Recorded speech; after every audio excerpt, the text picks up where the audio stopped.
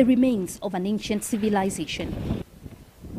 Ruins that date back more than 2,000 years.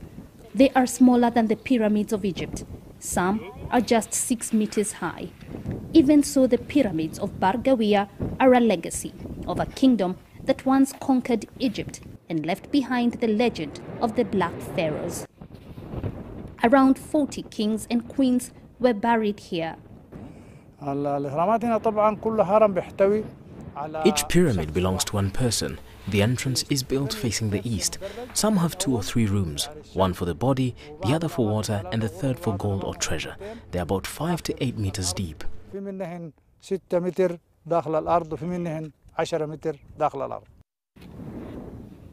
pyramids of Begarawiyah are steeper than their Egyptian counterparts, though the symbols carved within are similar.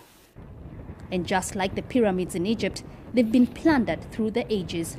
Back in the 1830s, an Italian explorer actually used explosives to crack open 40 of them in his quest for the gold and silver within.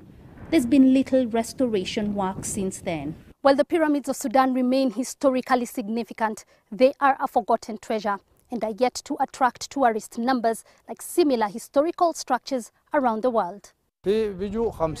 Sometimes we can get 50, 40, 20 or even 15 visitors in a month.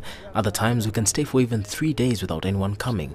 It's very hard, especially now with this weather. The first 6 to 8 months of the year are very hot and people stay away.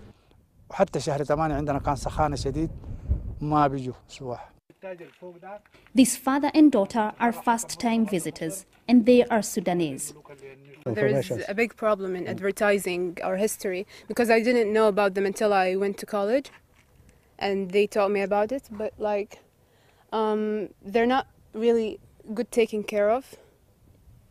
I don't know, people don't appreciate them as the Egyptians did. Any tourist would need to be pretty dedicated to come here. 3 hours north of Khartoum, there are fewer even basic facilities. Even so, Begarawiyah is a marvel, a reminder of what our ancestors could achieve, and for modern-day Sudan, what should be a source of national pride.